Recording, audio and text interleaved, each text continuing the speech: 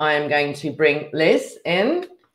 Hi, Liz. How are you today? Hi, Catherine. Great to see you, and great to see great to hear everybody's in all different parts of the world. It's fantastic. I know, isn't it? Talk about truly global, truly global. Well, as I said, Liz, I'm going to make you introduce yourself so that I don't get starstruck. So do tell us all your introduction. Okay, so I'm Liz Henderson, an accomplished senior data leader and mentor. I've got lots of experience in data from a very long career and a broad experience from leading teams, sitting on guest panels, being a speaker, writing a blog for the last 9 years and publishing monthly blog posts, which Catherine has said very positive things about. So they must be okay. They are. I've got extensive experience across the full remit of data, from digital transformation, data migration, building a data culture, and all the different elements of governance and management, etc., etc. And just to add a little bit of dimension to myself, I'm an advanced scuba diver, and I've dived in the Red Sea, the Great Barrier Reef, the Med. Yeah, it's very interesting. Is it possible to dive off Copenhagen Harbour? I'm not sure I'd want to do that. I haven't dived off the UK either because it's so flipping cold. Why would I want to do that? I only do hot countries. You need one of those super warm wetsuits with no. Sun's got to be out. It's got to be hot and sunny before I even consider it. Fair enough. Okay. Well, it's lovely to meet you. And I didn't know about the scuba diving. Very interesting. My cousin is an avid scuba diver, but he does scuba dive off the Scottish coast. Ooh. Yes. Hardened stuff. I'm half Scottish and he's fully Scottish. So I'm not. They're hardened when they're from up there, you see. I'm a southern softie, if I'm allowed to say that. You are indeed. So Liz, with less ado, we've had 2 questions in, as you're aware, before the webinar for a couple of people that couldn't join us today, which is Robert and Anne-Marie. Thank you for your 2 questions that I'm going to put to Liz now. I know you'll be watching this recording later. So Liz, without further ado, your first question on today's session.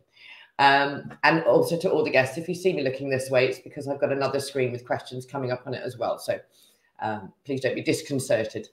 So Liz, there are a number of reports and surveys that claim employee resistance is the biggest inherent to successful data-driven initiatives. Get that out in one breath. How true do you think this is? And what are the possible reasons for resistance? It's a really good question. And the reason why I like it is because it starts to think about the human behavior and the reasons why. If we're faced with any kind of change, we naturally are fearful of it. It's just human, it's natural, it's hormones, and I'm not an expert in that area in any way whatsoever. So please don't ask me any more detailed questions. But anything that changes, whether that's your bus route, whether that's something at home that changes, your routine, or even a new job. So when it comes to data, we're all filled with either fear, the fight or flight, all those instant responses we cannot control. It just happens naturally. But what helps us manage all of that is having an understanding of what the change is. And I recently was working with a client and he was having a problem with using a third party and saying his people said they feel like change is being done to them and that's why they're not comfortable or happy. We need to do change with people, help them understand why things need to change, what it looks like, the benefits. It's basically what's in it for me? Why should I get involved? So helping people along that journey, and we all recognize change and respond to change in different ways. So Fred might be, yeah, fantastic, great, amazing, let's do it now. Sarah could be, no, I'm really nervous about this. It's going to take me some time. I'm not even sure I can adapt to that. Do I have the skills? It's all that nervousness, the anxious, I'm not sure I can do that anymore. I've been doing this for however many years. So it's being sympathetic to people. It's that emotional intelligence, as far as I'm aware. And yeah, let's care about our people and the way they feel. I recognize that so well because I am a self-confessed loather of change. It terrifies me. But I also feel that sometimes it's because when I'm doing something in one way and it's working properly, when somebody tells me to do it another way, I have this, well, it's already working. Why are you making me do it another way? Because it might not work and you'll blame me. Would you recognize that?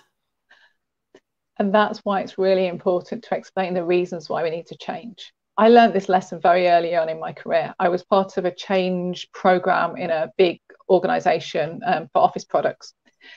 And I was carted off every week to a hotel to do a one-day session. And to be honest, I was in my early parts of the career. I didn't want to do this. All I was interested in was ticking off the things on my task list. That's what I was aiming for. Like I say, early part of my career. When we came back and all the activities had been done, we ended up with a folder. That big lever arch folder full of all the processes and the things we need to do differently got put in the big cupboard at the end of the office. It never got looked at. Nobody ever took it out of the cupboard. They wanted to do all these fantastic things, but actually they hadn't helped anybody change to the new ways of working.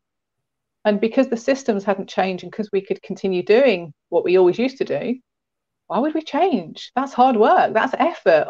I don't want to do that. I want to keep going. And yeah, that was kind of change failure as far as I'm concerned. So I learned from seeing it done very, very badly. Fair. And sometimes that's the best way to learn, is actually mistakes. Let's be honest about it. Okay. I like that answer.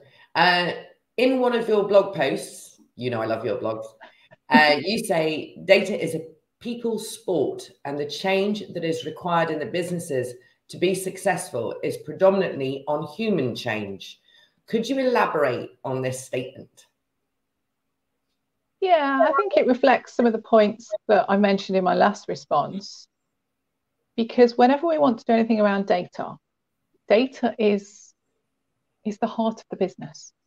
If we think about a hot water system and the pipes and the water, we can't run that hot water system without the water in the pipes. You can't run a business without the data flowing across the business. Where it flows, it infiltrates every part of the business. And if you want to change something, even if it's just that small siloed area of the business you want to change, it's going to impact everybody because that data flows entirely across the organization. And for me, saying data is a people sport is, if we want to change things, it doesn't matter whether we change the architecture or change the processes. It's people that have to interact with that architecture and the technology. It's people that have to carry out those processes. Okay, we can automate some of them, but it's people decisions and people involved. And that's why I say data is a people sport. And if we're going to change that, it's human change, because we want the people to change and evolve and move to the new ways of working and understanding why. And that's how I add and elaborate to that response. I don't know whether that answers that question. Does it, Catherine? I think so. It certainly does for me. And as I say, as you said, the question before, it's kind of a growth on that. We've certainly done a webinar in the past talking about who's responsible for data. And the ultimate answer is everyone, because it's your biggest asset. You know, even people are part of the data. So yeah, thank you for that. And Kristen, you have sent in a question. Thank you very much, from Copenhagen, where Liz is refusing to scuba dive. She's saying, let's use a hypothetical situation. There's a company that holds a decade's worth of data, but it still relies on a legacy ERP system that has no data quality framework. And any initiative is fiercely resisted by IT users who are unwilling to reinvent the wheel. To make it worse, she's obviously got the situation. To make it worse, there is a huge wall between IT and business users, where the latter has to rely on IT teams to manually extract, clean, and transform data for any analytics work. You are hired as a consultant to align process teams and structures. Oh, what would be the first things you'd do? Wow, that's a biggie, Kristen. Well done for that one. Thank you. Yeah, that's certainly, it's like an exam question. It is rather, isn't it? Can you just give me half an hour and I can write all my plan and my bullets down? No. I'm going to try and answer that. I'm going to forget some of the elements. So, Catherine, please remind me if I do forget some of the elements. So, business and IT, big barrier. That is pretty normal. What you often tend to find is that IT think they own the data and they think they can control it and they think they can dictate to everybody else what happens with it. Not entirely sure whether that's this case, but the challenge there is working together. It's fiercely resisted by IT users, so I would guess that they've got the data and they don't want the change. Looking at the question. Yeah, and I think if you go back to the water and the water pipes, the pipes are provided by IT, the business provide the data that runs through the pipes. Without being collaborative and working together, you haven't got business, you've got no success. I do wonder where the top sponsorship or direction is, because ultimately we have our business strategy, and our business strategy is how we're going to run the business for the next year or few years, what the initiatives, what the objectives, and what direction we're going to take. Now, from that, data is a key enabler to the achievement of that data strategy. So I wonder if you've got a data strategy, because that would be my first point. What's your data strategy? Have you got one? Yes, no. So as a consultant, that would be the first question you would be asking, is what is your company data strategy? And if they don't have one, would you as a consultant then formulate one before you went any further? Yeah, I mean, there's a few more questions around that. And actually, I did it with an organisation. I got approached by an organisation directly the other day, a really big global organisation. And I must add that all these views are my own. They're not the views of my organisation. And my first question was, do you have a data strategy? And they said, yes-ish. I'm like, you don't do yes-ish. It's either you have one or you don't. It's like a business strategy. Be a good one, but you've got one. Yeah. Do you have one or you? When you go to the bank manager for a loan for your business, do you have a business strategy? Yes, here it is. You can't say to the bank manager, yes-ish.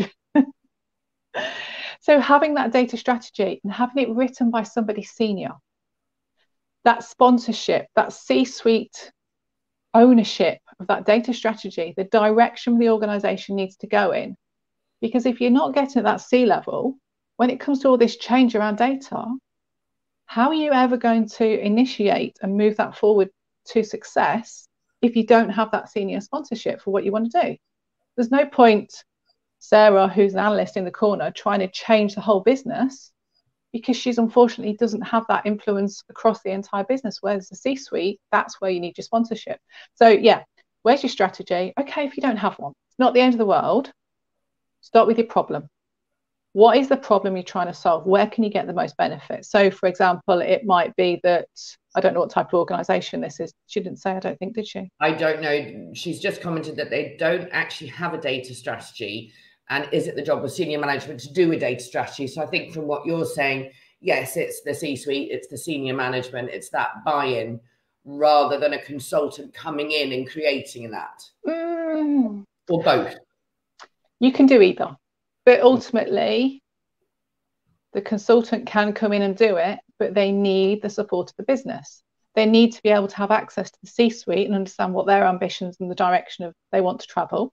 They need to talk to the business to gain their views and what their problems and challenges are, what the opportunities are that they see, and then start to put that together to say, okay, here's the vision, here's the plan, these are our top priority areas, these are the quick fixes and quick wins that we can make, and take it from there.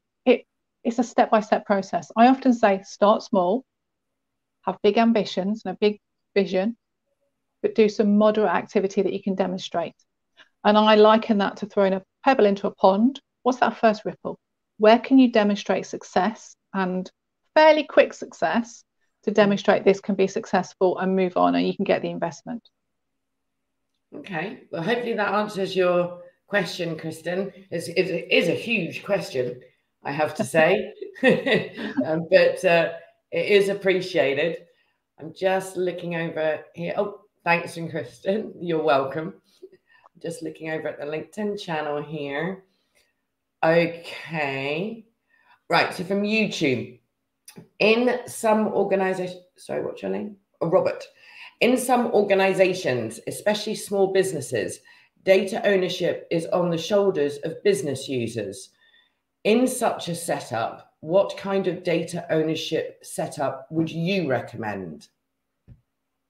Absolutely. The business users need to be the owners. And the reason why I say that is the business owns the data, because they're the creators, they're the experts, they're the users. If you take customer service, for example, they create the data as the customers ring up. They understand the data because they know how to collect names and addresses, date of contracts, whatever it might be, because they're talking to the customers. They know what data is needed to demonstrate that customer services are doing the right job.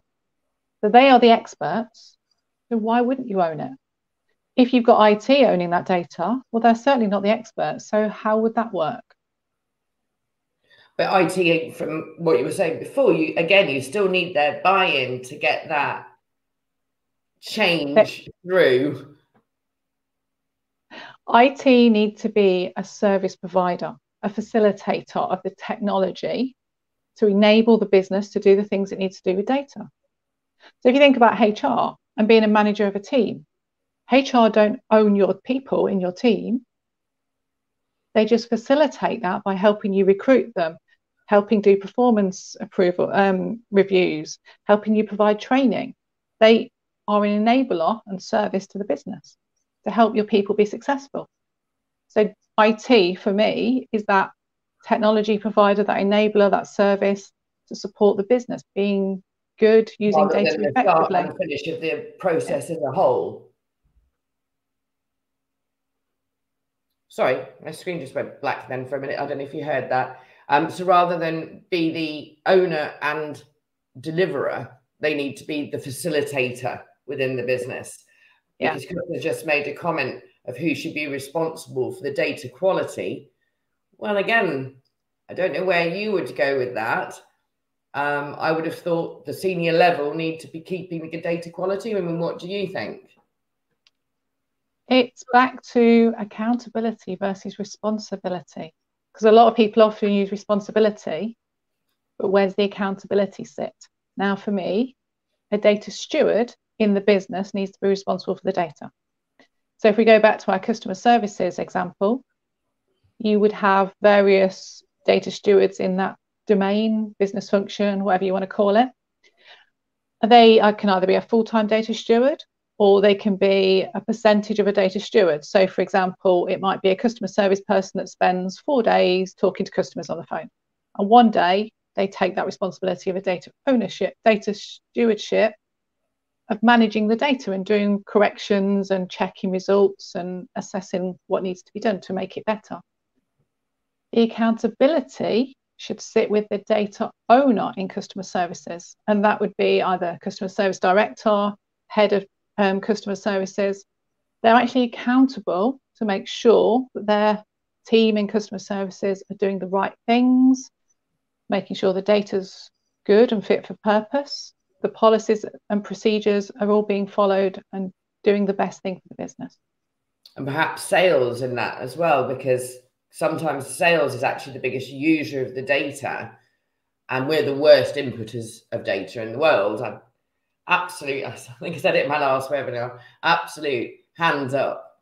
It's not something that salespeople are necessarily good at. And yet it's really, really important. We've got another question from somebody called Okay, Here We Go Again. Interesting name. Interesting username. Won't ask. Question for Liz. In your experience, are companies putting enough investment into data strategies and data management programs? Each new system implementation, each migration, etc. So are they investing in data strategies and data management programs, each new system? So again, yes, how would you answer that? I'm taking that as a technology question because they're talking about systems. Quite technical, doesn't it? Yeah. And I haven't got the stats with me today. I presented on the stats gosh, I was going to say a few weeks back, but actually it's probably 2 or 3 months back. Time flies, doesn't it? So there is huge amounts of investment going in data. The challenge is that we're not being successful. And I say we as in everybody, we're not being successful. There's absolutely, we want to invest in AI, in systems, in technology. All that investment has really good intentions to become a data-driven organization. But most of these investments are actually failing to deliver what they want to achieve because they're not getting the people and the cultural element on point. Yeah. So I'm taking from that question, they're talking about technology. Yes, there's lots going on with technology, and most CEOs, yes, let's invest in more technology, because they can see that investment. They can see the technology, but they can't see the data, what needs to enable the success of that technology solution to get outputs for your achievements of your business strategy. So yes, technology is great and they're investing in it, and I'm very advocate of great AI data technology for data quality, data management, data governance, etc., etc. But alongside that, you should always do a data literacy program. But even before that, you need to have your data strategy, your data governance framework. What are you wanting to achieve? That. Yes, I mean, you can invest as much as you want as a business. You can throw money at things, but if you don't have the strategy at the start as to where you want to get to, then the money's not going to go to any great use or good, is it? And what I would add to that as well is, why are you doing it? So, for example, if you want to be data-driven, fantastic. But why? What does data-driven actually mean to you as a business? What are you hoping to achieve? What are the results you want to achieve at the end of the day? Oh, we're going to be data-driven. Okay, fantastic. But how are you going to measure that to prove success? And it's often called the 5 whys of data, going down that detailed step by step to go from data-driven to something you can hang your hat on, say, these are the metrics, and this is how we define where we want to be and why we want to do this. Okay. I think that's a good question there. And I like the answer, but yes, investment is bandied around a lot. We need to invest more. Invest in what? For what purpose? You only invest in something that's going to give you a return. So if you don't know what the investment's going into, then you're not going to get a return on investment. Okay. Absolutely. What's the business case? Yes. We've got another question here. In siloed models, where each department has its own data collection and processing system, so this is going back to the silos we were talking about before, what is the most effective way to maintain data quality standards? So I'm assuming from that question that you are in a situation with siloed models that are not linked, and they can't actually link them at this stage with the way this question is written. So let's take it as I'm reading it.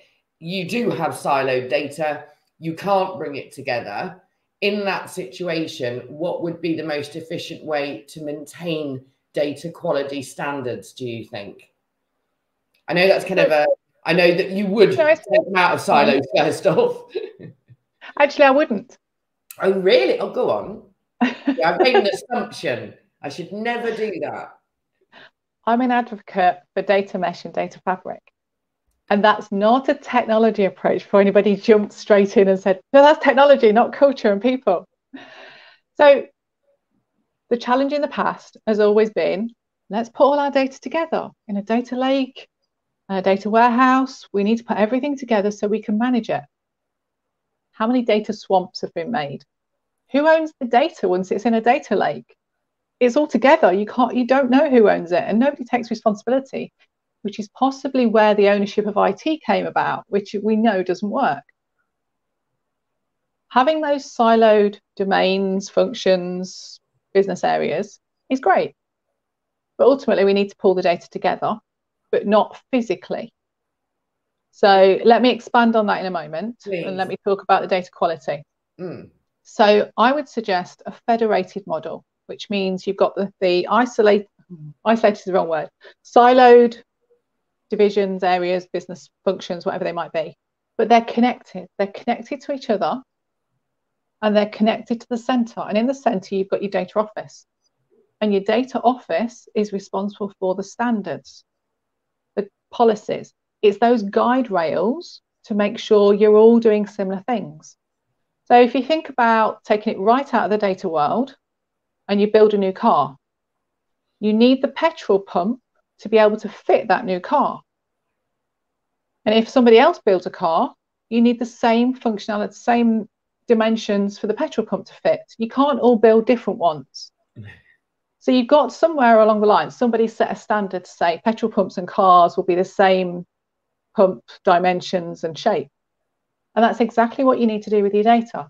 So setting those guide rails and those standards about what everybody will do and how everybody will work So, for example, the same technology. You don't want everybody having their own different technology to do data quality. You want to invest once in one system. And I have worked in organisations where they've had 4 of everything. You just take a potluck pick of, oh, well, I use that system today, I'll use that system tomorrow. Why waste so much money? So that's the way I would suggest. And it's bringing people together. So taking a representative from each of the business areas and helping them collaborate and understand each other, because you can't do it in isolation. You need to be talking to each other, and that's why you need to connect all the business areas together with the centre as well.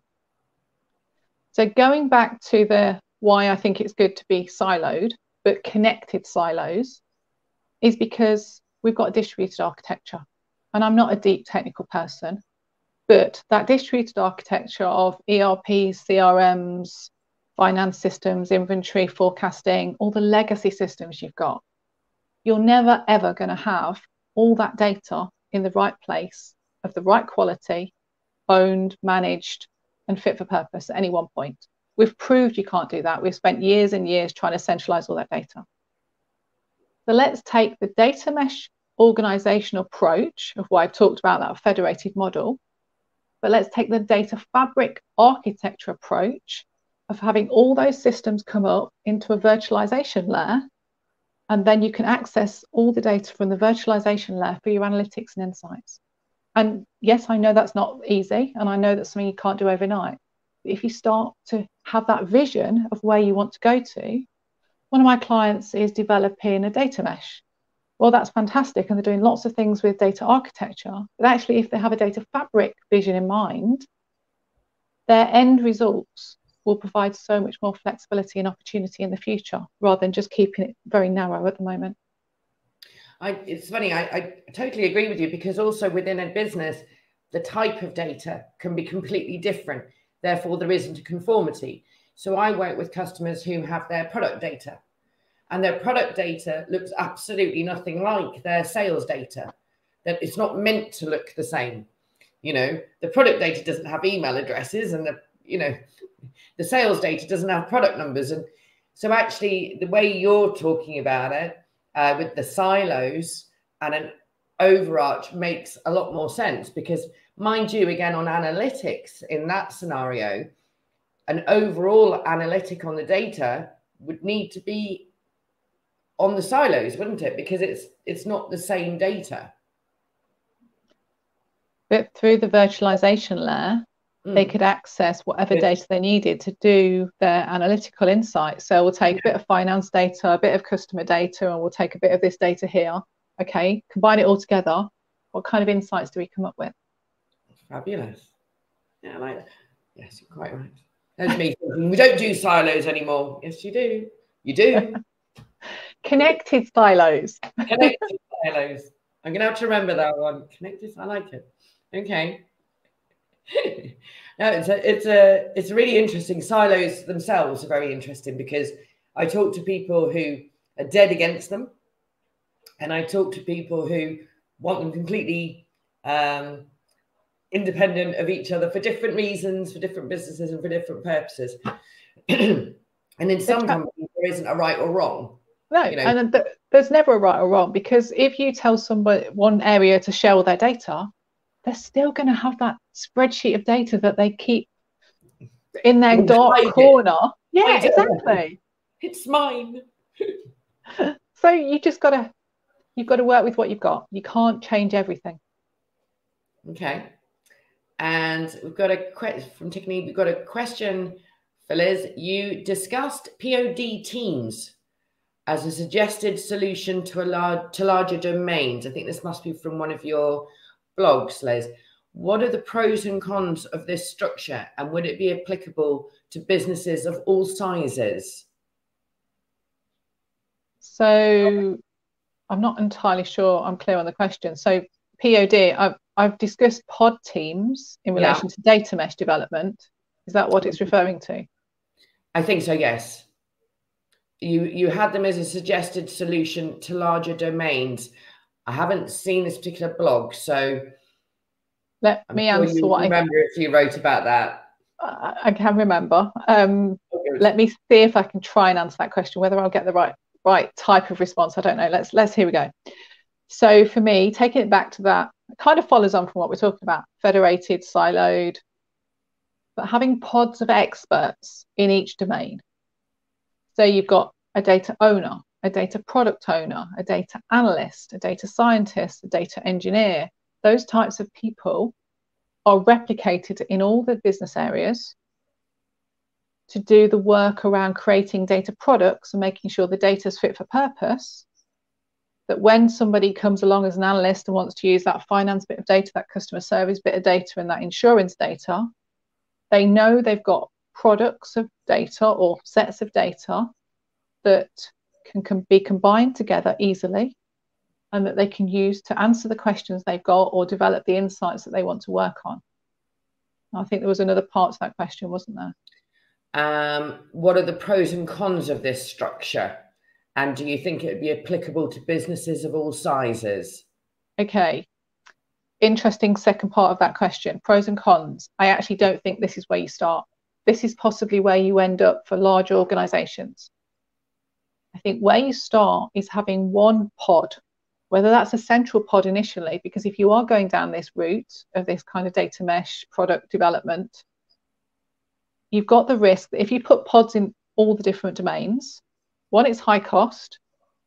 Two, there's not enough data people out there to recruit all those people for your organization. We know there's a shortage of data people anyway. Kyle Winterbottom would agree with you. Hi, Kyle. And three, if you've got all these people sitting in each domain, how do you know they're all going to be working hard? Because you're going to have people that's like, okay, well, what do we do today? Because we've got no more data products to create. You're going to have that underutilization risk.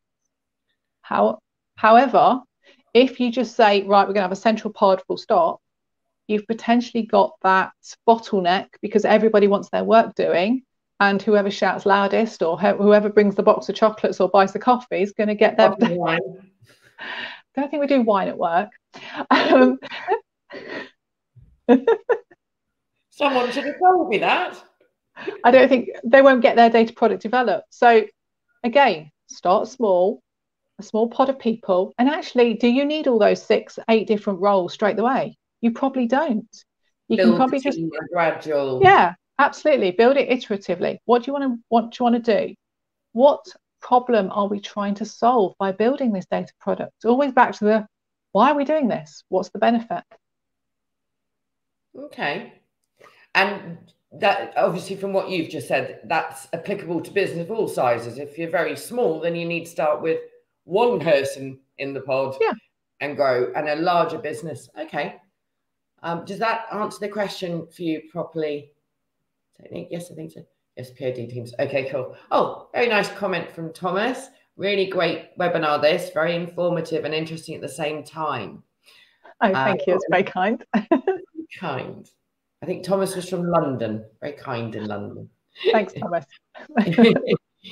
If you could summarize a strategy for aligning culture, people, data, and technology in 5 steps, what would it be? Now, don't cry. A strategy for aligning culture, people, data, and technology. Yes. And you've only got 5 steps, which, Thomas, that's slightly cruel, but okay. Well, actually, no. What's your data strategy? In your data strategy, you should have a consideration for people, process, technology, and maturing that culture to develop and achieve what you want to achieve in your business. So without your data strategy, you've got no direction. There are no steps to take because you can't get started. Yeah, you haven't defined what the direction is or what you actually want to achieve with your data. Let's see if Thomas answered that one. I'm just waiting to see if he's got to comment on that. So Thomas, it takes us back to having the data strategy in the first place. Question from me, actually, Liz, going just a little bit back onto the original cultural side of things. How do you find what is if I could say one thing that you've discovered works the best at getting your team, your staff, your company to accept a change? Is there anything that really you have found works best? I mean, is it workshops? Is it many meetings? How do you go about it? Because I mean, I've told you I'm terrible with change. How would you go for me to say, come on, this is going to work? It's is it communication? Communication is that key point. Yeah. What are we doing? How are we doing it? And how you communicate. So it's not just one method of communication, because we all like to receive communication or information in different ways. And I put things forward such as webinars, one-to-ones, data cafes, where come along, have a coffee and a bit of cake in a physical environment, or even a virtual environment like this. Come and have a chat to an expert. Share your concerns. What are your challenges? What don't you understand? Have a kind of, what are everybody's perceived silly questions? We know there's no silly questions, but let's have an hour where everybody just asks a really basic question, because if you've got that question, somebody else is going to want to answer it. The lunch and learns, the kind of a data Digby, having a data Digby sign. I'm going physical again on your desk to say, it could be a tent card kind of thing, or a triangle, or whatever. I'm a data Digby, so come to me to ask me your questions. It's having that accessibility, so people feel they can ask people what the challenges are and what the issues are, and it's just sharing and communicating and helping them understand what's happening and why it's happening, why it's important, and how can we help you be more comfortable with what's changing. And making sure they don't feel that they're going against, because I think sometimes, certainly in some of the larger organizations I've worked for, I've been to sessions where people walk out going, in the session, yeah, and walk out going, I'm not doing that. And it's because they don't want to say in the session, I'm scared, I don't like this. So I think that's cultural too, making sure that they can say, I don't really like this. And it's Absolutely. Not going to affect their promotion next year. Yeah, and it's having those internal champions. We all know we have them in the organisation. The person that we can go and speak to in confidence because they're an influencer, they can talk to other people and find things out.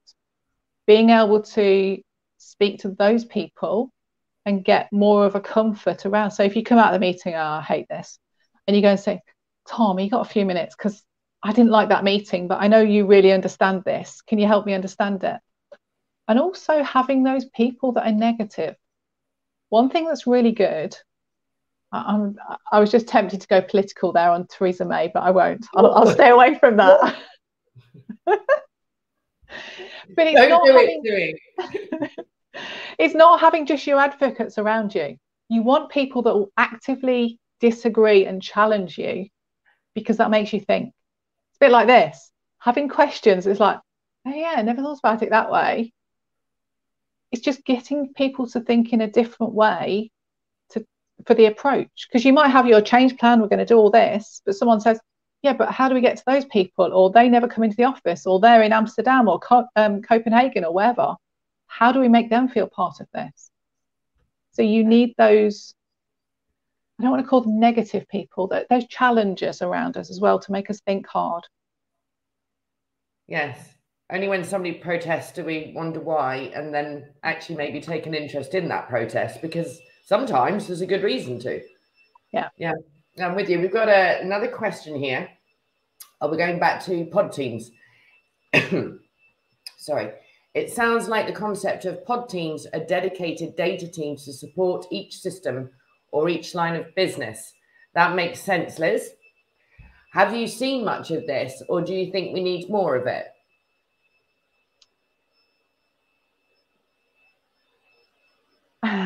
The reason why I'd like to see more of it, but it's a challenge. I think we've got a long way to go. I predominantly think this is data mesh related. Now, the challenge here is data mesh is still new. It's hype. And the whole world of data suffers from hype. It's on that hype train and it runs at 1,000,000 miles an hour. 3 or 4 years ago, we were all talking about data culture. Every conference, every panel. How do we sort data culture out? How do we mature our data culture? What can we do? Now you don't hear about it because people are just like, yeah, okay, we do data literacy. We need to do this. We need to do that. It's more accepted that we know what to do and how to do it. Then we had data catalog. Oh, everybody wants a data catalog. Yeah, but why? Just because you've got a list of all your data, it doesn't mean the data's any good or you can use it any better. You actually knew where your data was before you invested all that money in a data catalog. And now you're like, okay, I've got a list, but it's still crap data. And then we've got data mesh. And the whole hype around that has exploded beyond ridiculousness. But I like the organizational approach from it and taking inspiration from that organizational approach and starting with that pod of people. Maybe it's centrally as you start to build and develop maturity. Yes, I think that works. And I think that is the right approach for organizations because it recognizes the business own the data. They're the experts and they have the accountability and responsibility for making sure that the rest of the business can use that data for the success of the larger business. And when you were talking before about having something that you can go and have a chat to and say, I'm not sure about this, within the pod teams, would you put something like that as sort of a go-to person that would bring the cultural side of it together, or would you keep that separate? No, I think you need that cultural side in all those people. If they're going to be the experts and the supporters and have data in their title, they should all be advocates of what's going on and what's happening and how they manage that data. Okay, cool. And I assume these dedicated data teams would coordinate with data teams from other lines of business to make a data fabric architecture work. I thought the start of the question was about the people, but we've gone down the technology route. So let me answer that in 2 ways. Yeah. So those people need to work together. Absolutely. That's why you have that federation, that data governance committee, which should be a very positive, actionable committee, not just sitting there listening to one person for an hour or however long it might last. It needs to be really proactive and people discussing challenges and how they get around those challenges to make things better. So yes, they all need to collaborate. They all need to work together. Goes back to my connected silos. Let's talk to each other. The technology, well, the IT team would provide the technology that allows you to create your data products, maintain them, and make sure they're fit for purpose. So your data quality solutions, your virtualization layers, so analytics can access it, the analytics tools, and all those things. Does that answer that question? I'm not entirely sure. I think so, yes. I'm waiting to see if there's a follow-on from that. But yes, I mean, I think that's more technical. Oh, one of our users is just saying they're going to watch later. They need to go now. Thanks, Liz and Catherine. Great session. So don't forget to watch us later. Thank you very much. Yes, the answer to that question, that's great, Liz. Thank you for answering that one. Okay. So yes, it did go a bit off onto the technical side, but I think from the questions we've had today, and thank you to I'm waiting to see if there's any extras pop up. If not, not a problem. Is that yes, it's technical, yes, it's IT, but at the end, underneath IT and underneath technical, there are people. And it's the people that we need to be working with to drive cultural change. The technology will come and work properly when the people have understood it. Would you agree with that? Yeah. One thing to think about, I was thinking about this, I like analogies for data because we need to make data relatable. And I was trying to work out how you explain about data culture and why it needs things to be done. Because data culture is about things you can't see. It's those beliefs, those behaviors. You can't actually see them going on, but you know it's happening. And if you think about technology skills, so training people to do presentations, training people how to use systems, we do all of that when they start a job or when they join a company. We offer training. But do we offer training in data for those beliefs, the behaviors of how we want people to interact with the data and use the data? That's where I think the gap is, and that's where I think data literacy can really help fill that gap and help people feel confident, curious, and challenging around the data. Because if you give Sarah a list of data and say, here's your report, Sarah goes, yeah, fine, thanks, and goes and make a decision, you need Sarah to be confident, to be curious about that data and challenge it and saying, is it right? Is it giving me the right information that I'm going to make the right decision based on that data? I think that's a great analogy. But then I do like your analogies, I have to say. Because I'm not from a data background. I'm not, which most people that watch my webinars know. So on every one of these webinars, I hear different ways of putting it. And some of them I think, oh, yes, you know, you've actually made that make sense to me. And you know, for which I'm always grateful. But no, that's brilliant. We haven't got any more questions come in now, Liz. But on going back to the main title, how would you wrap up your summary for everybody watching later and online now? So we've amassed a lot of data. We've invested in technology heavily. And we have paid handsomely for those data experts, that analytical talent, those data scientists in their little black box. Yet data culture still remains elusive. We need to really help and support organizations to evolve that maturity in data culture with the behaviors and the beliefs, so we can actually achieve results and insights to drive organizations forward, so they realize that investment is actually going to benefit them. I think that's a great summary. I know, I really do. I mean, I speak to people every day who have the issues with the data, they're not senior, and the culture of the company is saying to them, just go and sort it out. And they can't, because they don't have the support up here in order to drive that business change. So I know that there's a few of them online that we're talking to at the moment, and you know who you are, who will be watching this and saying, yes, Catherine, how do I get them to understand this? Because they've got the problem. But no, that's brilliant. Liz, I very much appreciate your time today. You're an exceptional talent in your field, and we appreciate so much you joining us. I hope it's been great for you, and some of those questions weren't too bad. No, I'm not sweating anymore. It's fine. No, I've really enjoyed it, actually, and it's lovely to hear those questions. It just, like I say, it makes me think, makes me challenge my own beliefs and understanding. So it's been fantastic. So thank you, everybody, for your wonderful questions, and thank you, Catherine, for your time. Indeed. No, I've thoroughly enjoyed it. And Liz, I hope we do see you back here again soon in the not so too future.